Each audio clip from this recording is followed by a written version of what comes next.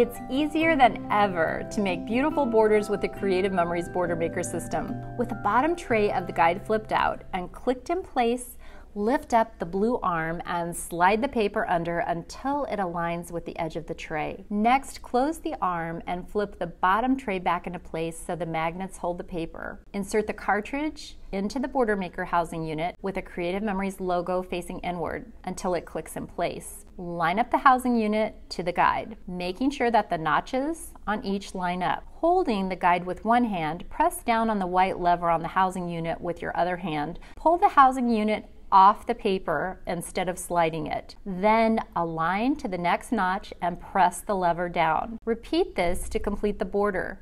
Visit our website to see other Creative Memories Border Maker cartridges available.